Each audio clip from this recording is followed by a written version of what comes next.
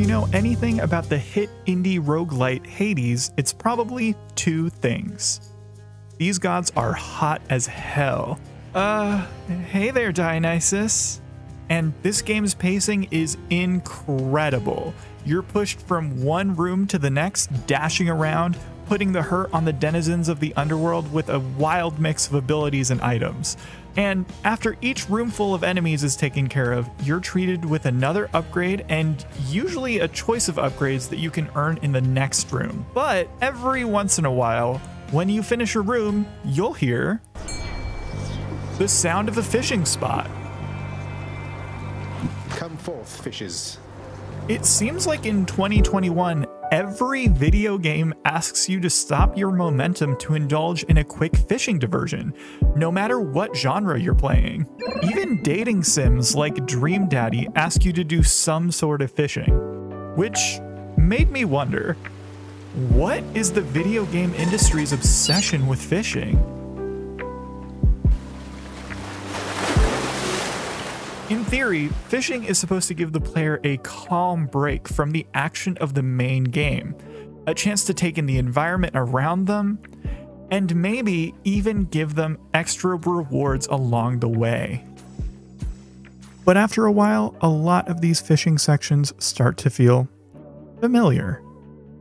You find a fishing spot, you cast your rod, you wait, and then you wait some more. Eventually, you get to press a button, and your reward is a salmon, guppy, or a cod. I'm not saying fishing needs to be a breakneck fight to the death against every carp you come across, but something more engaging might be nice every once in a while. Coming soon, Commodore brings you Gorf, the wonder. When fishing was first introduced to gaming, there wasn't a whole lot you could do in terms of programming the activity onto cartridges. But back in 1984, Sea Route to India found a way by having you wait in a little boat until a fish swam right beneath you, after which you could press an action button to reel in your prey if you timed it right. Not the most satisfying gameplay ever, but hey, the Commodore 64 was revolutionary for the time. The original bait and wait, if you will.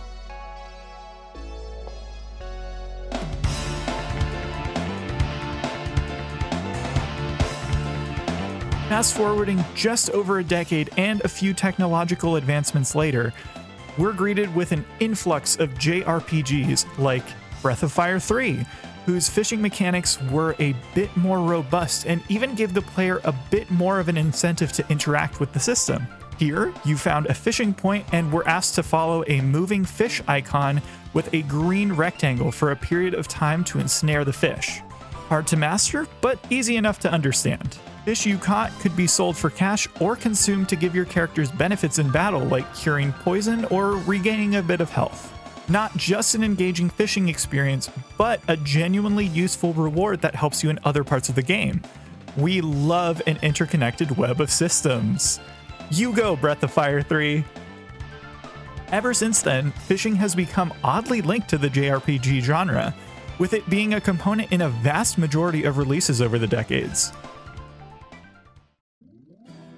One of the genre's most celebrated series has also folded fishing into its formula, with Final Fantasy's most recent installment taking the concept of JRPG fishing minigames to a whole new level.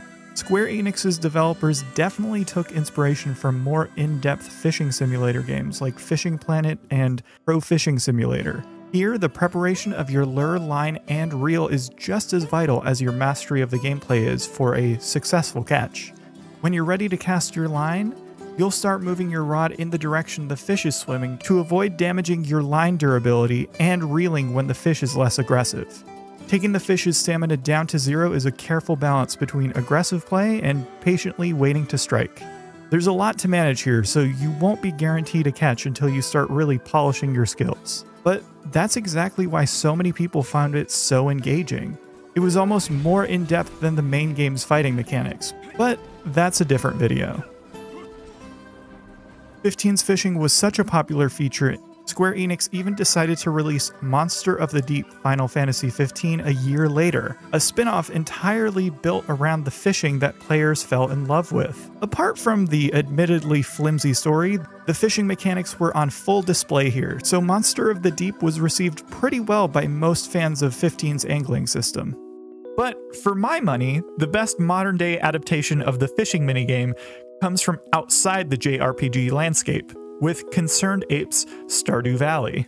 In this farming sim, you're tasked with taking care of your plot of land, upgrading and organizing to your heart's content, and also maintaining relationships with villagers who fill out your cozy little escapist town. The way you fish in Stardew is actually a callback to the JRPG roots of the rhythmic style of fishing that we saw in titles like Breath of Fire 3, where you need to chase a fish around a meter in order to make it yours. There are added complications every once in a while as well, with treasure chests being thrown in from time to time that ask you to take a huge risk if you want what's inside. Either you get both the chest and the fish before the timer runs out, or you walk away with nothing. But you can also just catch the fish if you're not feeling especially bold. A dynamic split-second decision.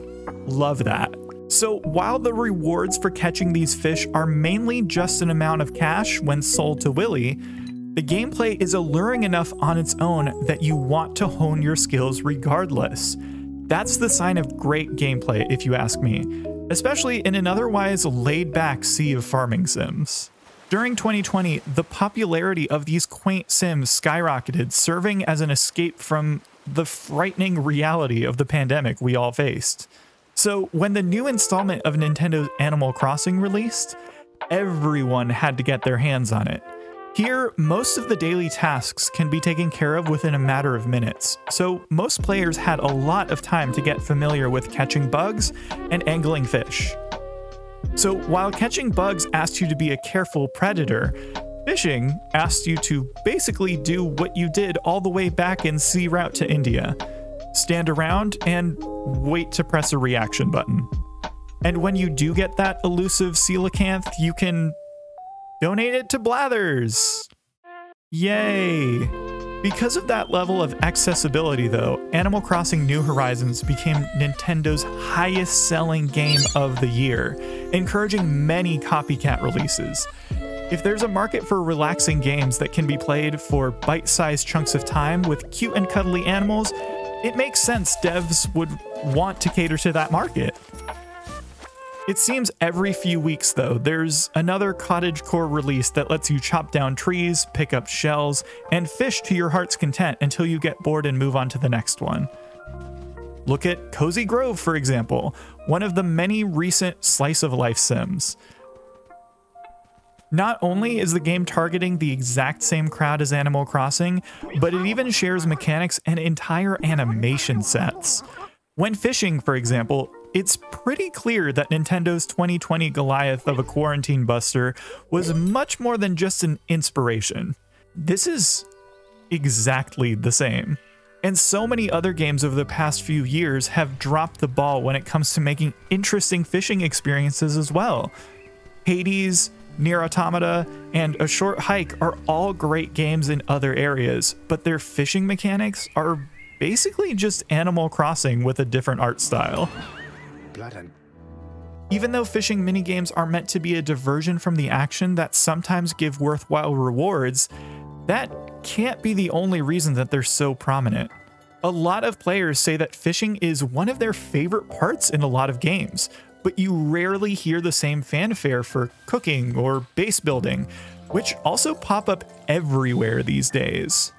There's something about fishing, and the prizes games dish out for it, that reminds me of something. Oh, that's right.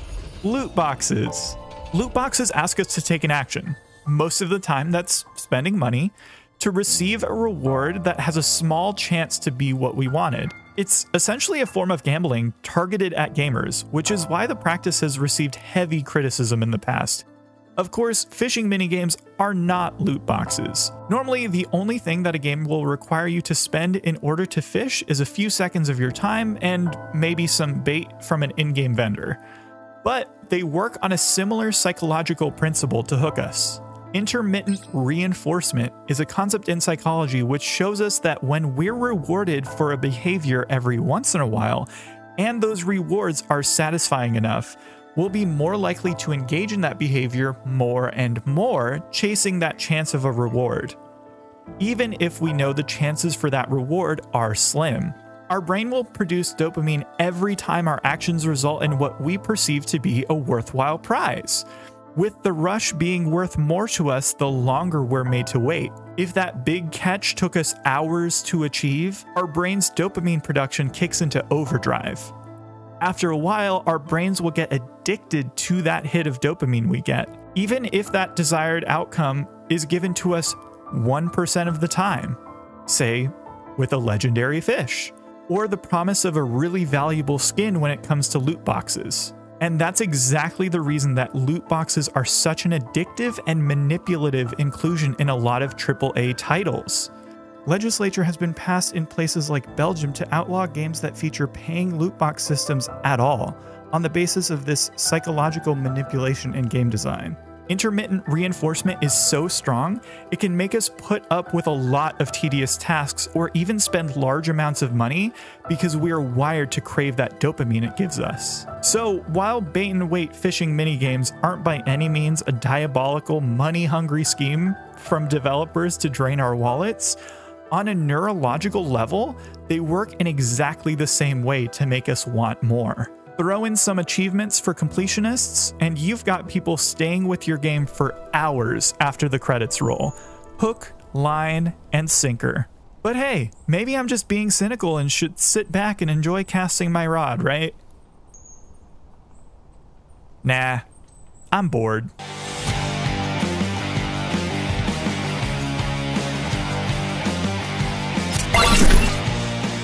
Hey there, thank you for watching the video. I had a lot of fun making it, so if you enjoyed it, go ahead and leave a like down below and subscribe for more content like this in the future. If there's a fishing minigame that I totally forgot to talk about, let me know in the comments down below. And if you want to come hang out outside of the YouTube space, the links to my Discord and Twitch are down below.